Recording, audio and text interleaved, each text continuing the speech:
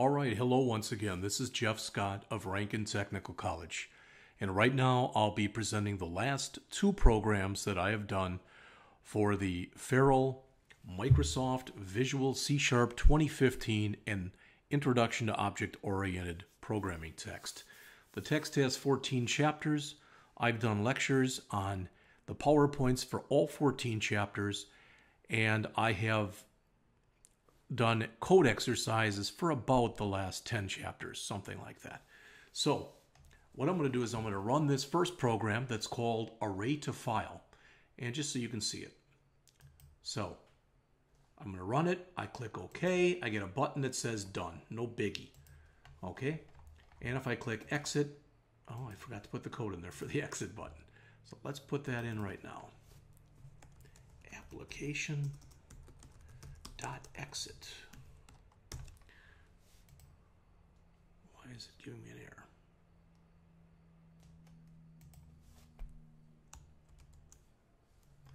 That might help. Let's double check and make sure that it works. Good. All right. So when I click the button that says OK on it, I get a thing that says done. Okay? Then when I click exit, the program stops. But what I want to show you is literally I have output now, and that output, it is 6:44 p.m. So that output, when I go from, and I guess that was array to file,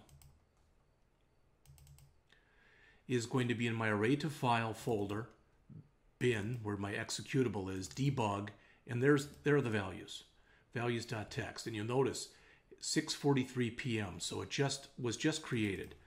And if I open this, and let me knock down the size because it's way too big. But if I cut it down to about 14, what you'll notice is I have 1, 2, 3, 4, 5, 6, 7, 8, 9, 10, 11, 12, 13, 14, 15, 16, 17, 18, 19, 20, 21, 22, 23, 24, 25. 25 random numbers between 1 and 100. That said, there is no rhyme or reason to the numbers. They're random, so there's nothing special about them. Again, indeed, they are random. All right? So, how did we do that? How did we write them to that file? Let's take a look at that one first. All right? First thing to notice is we have to add, if we're going to be working with input-output, we have to add the using system.io, which, as you'd guess, is short for input-output. So that has to be in the program, and it is. All right, so now I'm saying I put the whole thing basically into a try-catch block, if you notice. Everything's in there. I'm not going to go through the exit because I already did that with you. But the whole thing's in a try-catch block. And that's always a good idea to do things like that when you're working with files. So I'm creating a new random object right here. Then in this try block, I'm trying to create a new array that's got 25 integers in it. Okay, right now there are no values in it. Then I declare my stream writer that I call output file. And I say that output file is going to be created, and we're going to create it and call it values.txt. Then I come in and go through all, 25 times in here and say for each one of those numbers, put in a random number between 1 and 100. And as soon as you put it in, write that same number out to the file. When you're done, close the file, and then just give us a little message box that says done. Okay, we can make this a little nicer. Program successfully completed. Message box buttons dot OK. Message box icon dot information. All right, so that'll look a little nicer now than it did previously. Okay. Successfully completed and done. All right, I can click exit now. What I want to show you though is remember what those 25 numbers were. They're right there. Okay, now we just ran the program again, so inside of here we've got a new we've got new values in here. So I'm going to, again, change the size so that it equals the other one. I think I had that at 12 point. Might have been 14. All right. And let's put these side by side.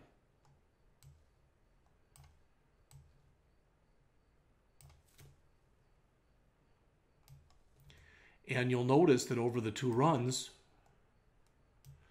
I have different values each time.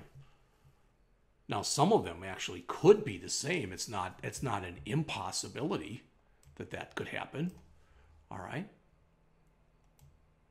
We could have the same numbers actually in the same locations, but the chances of that are going to really be fairly remote.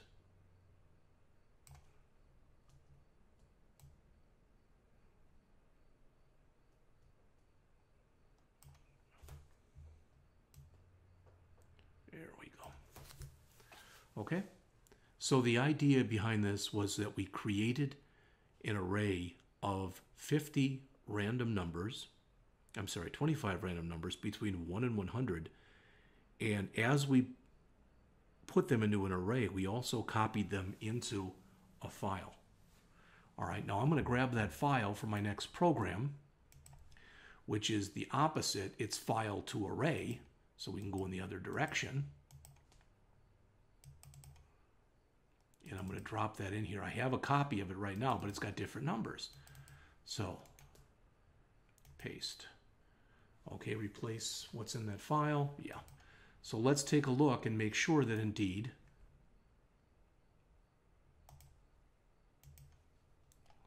it replaced it. Again, 14. Cut this down. Move this down. And what you should see when we look at this is these two, I have the same input now. 27, 88, 6, 17, etc.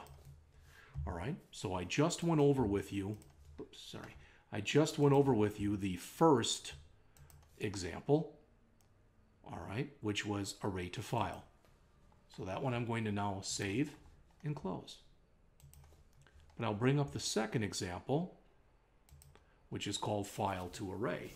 So the idea behind this particular example is what we want to do when we run the program and click Get Values. This list box should then be populated, and it should be populated with the 25 numbers that were in here. Okay, so let's move this way over. It's probably going to go off the screen for a minute, but we'll bring it back. So let's run the program. Yep, it's gone. And get the values. All right, then let's bring those back.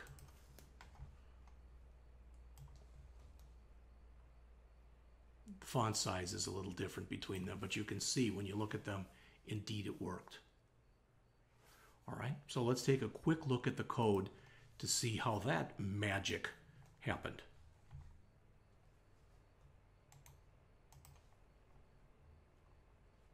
Again, everything's inside of a try-catch block.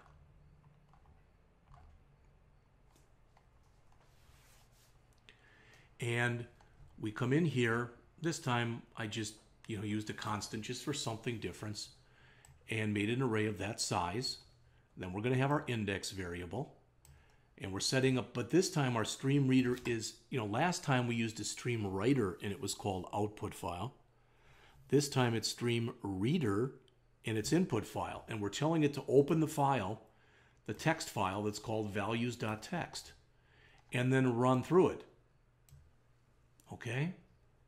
And notice too, we even put a little bit of error handling in here. There's a thing in here that says int.parse read line. Try to make sure they're numbers. Because if for some reason garbage got in there, all right, the program would blow up because it's supposed to be an integer array. So now we're throwing them into the array. Then we close the file because we're done with it. But now what we say is, okay, for each value that's in numbers, put it in the list box. And in both those cases, if there were any errors, all right, if there were any errors, all right, then just display them. And notice also in here, because I've been using application.exit, but you can say this, which means the current form in this case, .close as well. Either one of those will work. Okay? So what I have attempted to do in these couple of examples that I put in here for this chapter, in other words,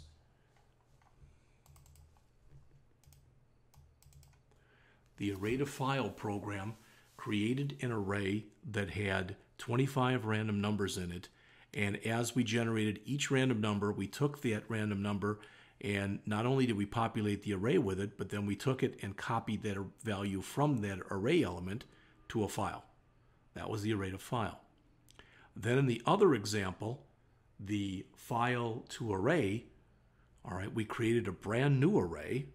Then we told the system to go out and grab that values.txt, which originally was our output file, but now use it as an input file. And read the 25 values from it, and after they've been read, then write them out to a list box. Now, with a little bit of massaging, so to speak, this could be made into one program. And maybe I should have done that. I didn't think about it until I'd already finished it. Okay? So, that's it. I have now in here, and I counted, I have given you approximately